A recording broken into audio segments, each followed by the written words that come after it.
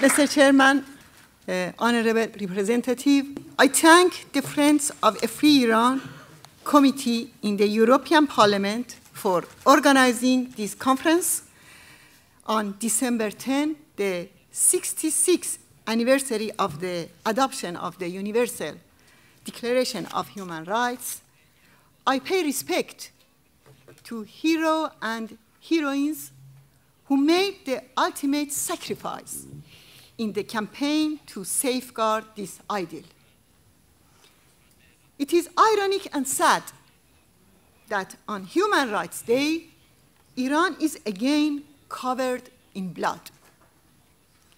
Only in 2 past weeks, the mullahs executed 50 more people.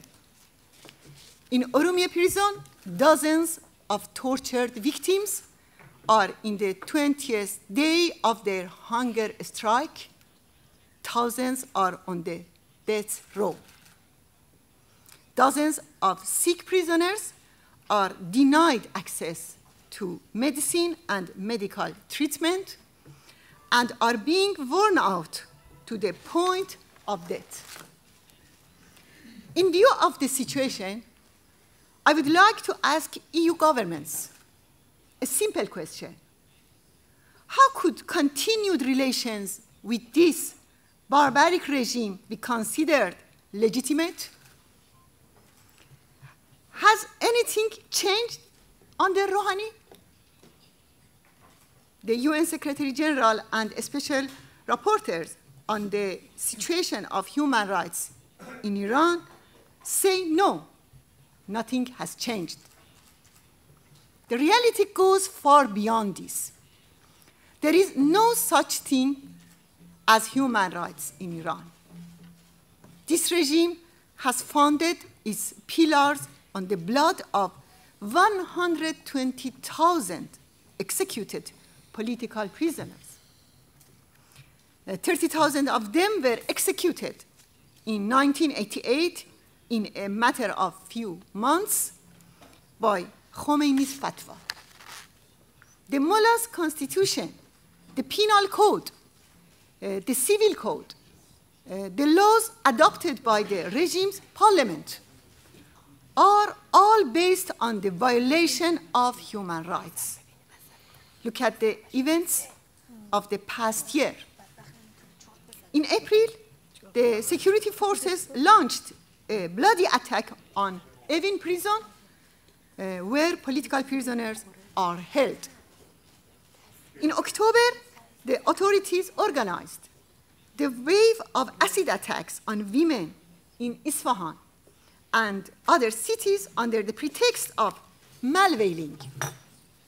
Doctors have said that some of these victims must undergo at least 50 operations. This is a picture from these women.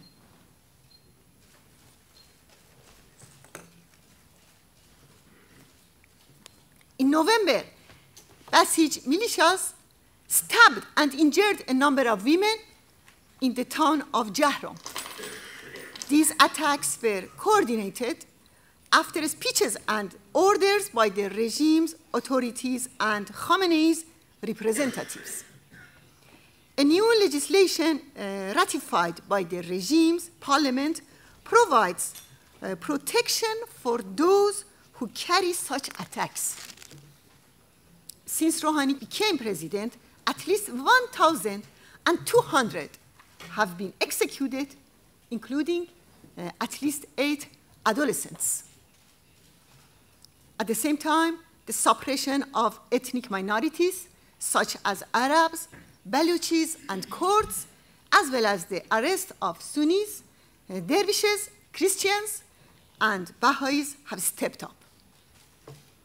In the past 25 years, we have not seen as many executions as in the first year of Rouhani's presidency, nor have seen so many opposition members being massacred or taken hostage, nor have we seen Iranian women being target of such criminal campaigns to this extent.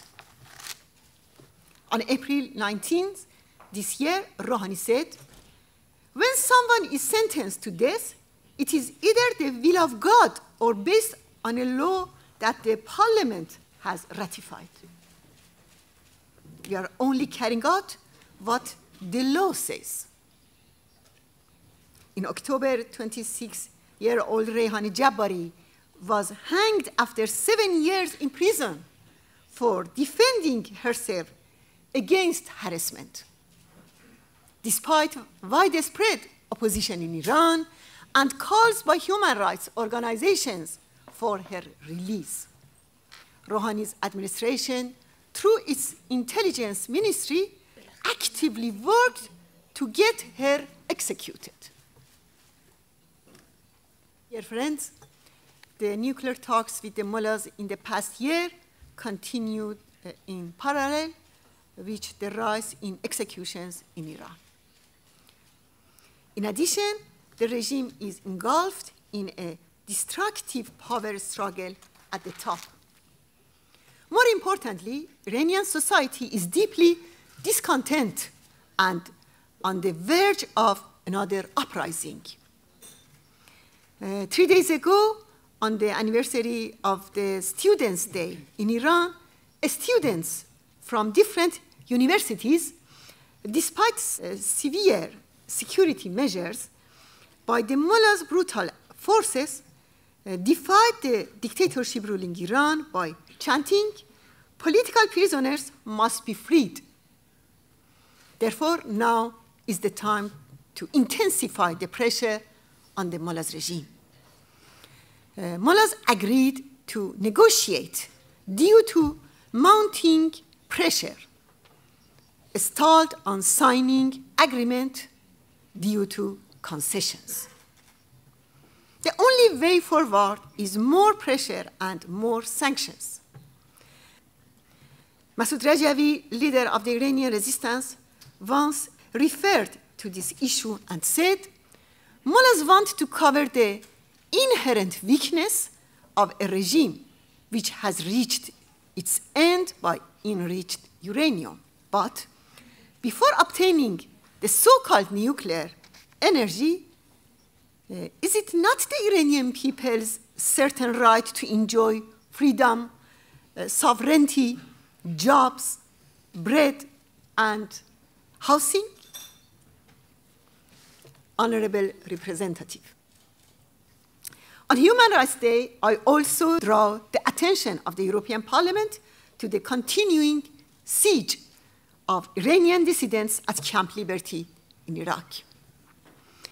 The Iraqi government has put a siege on the residents of Ashraf and Liberty for the past 6 years. They have imposed a ban on commute and on visiting with even their lawyers. They have also imposed an inhumane medical siege which has so far led to the death of 22 residents. And recently, at the behest of the IRGC, the Pasdaran, the Iraqi forces have once again started a psychological torture on the residents with powerful loudspeakers. This is the picture around the Camp Liberty.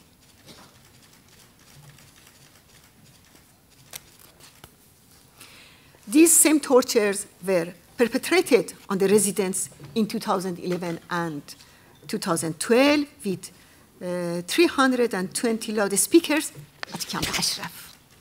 Therefore, I urge EU to ask the Iraqi government to respect the rights of Camp Liberty residents and to change its policies and show firmness in the face of the brutal theocracy ruling Iran.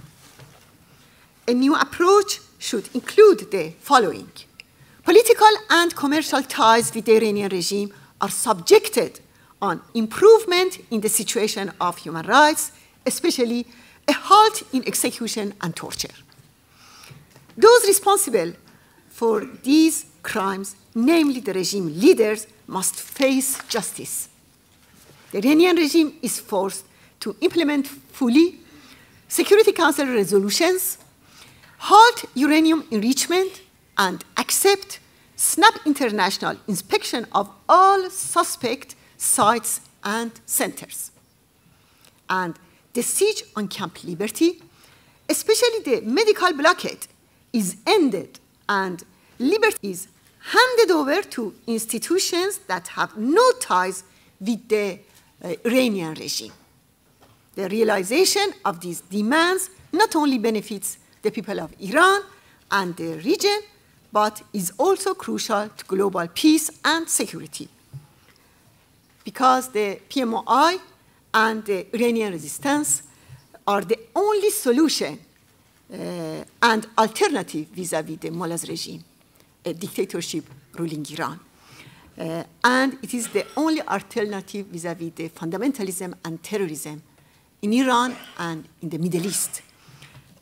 And terrorist groups such as Hezbollah and ISIS are the result of fundamentalism and terrorism in Tehran. The Iranian resistance based on separation between religion and state, based on equality between men and women, and freedom and democracy for all of the people in Iran and for all of the people in the Middle East, and also peace and security for all of the world. And it is the objective of the Iranian resistance. And I'm sure that with your support, avec votre soutien, the Iranian resistance will arrive the objective of the freedom and democracy in Iran. Thank you very much.